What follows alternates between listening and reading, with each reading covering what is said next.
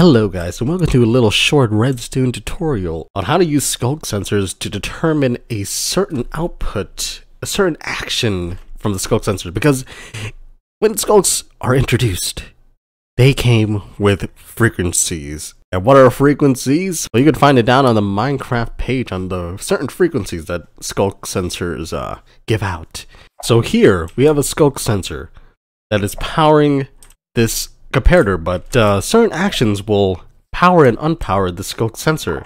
As you can see, I'm walking around, nothing's happening. If I throw an item on the ground, nothing's happening. That isn't turning on.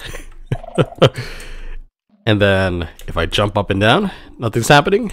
But if I press this button, it turns on. Now what does that mean? So the Sculk sensor takes these frequencies from the comparator and outputs to this redstone dust. The signal strength detected by the comparator is less than or equal to the signal strength detected by this hopper. So this hopper is actually 9. Actually sends out a redstone signal strength of 9, and this one sends out a redstone signal strength of 10.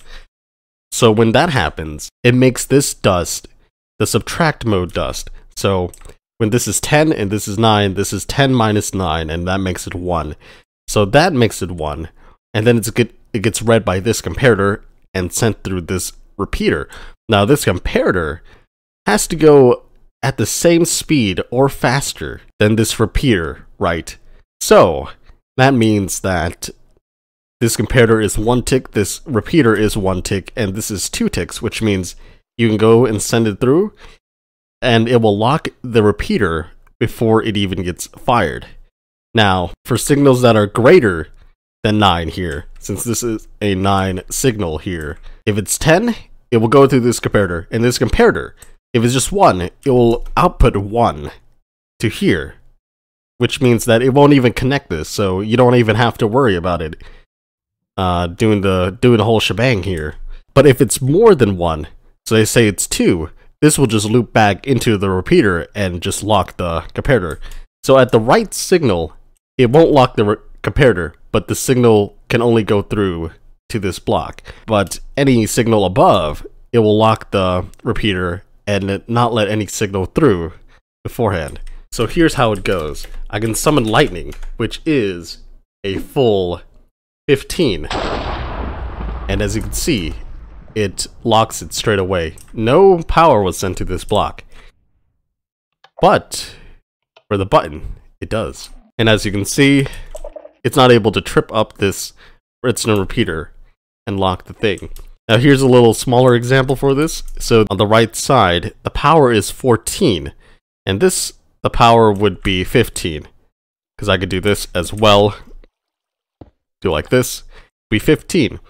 So this creates a power source of 1, and then this comparator reads that 1, and it becomes 1 as well. And this is because it's in subtract mode, like I said. And over here, you can see how too much signal is bad for the brain.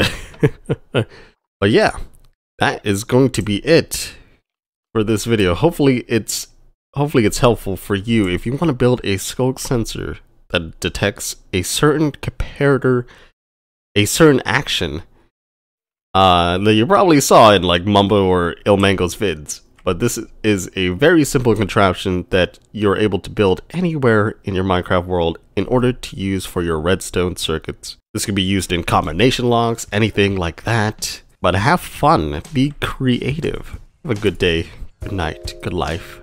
I'll see you in the next one. Bye.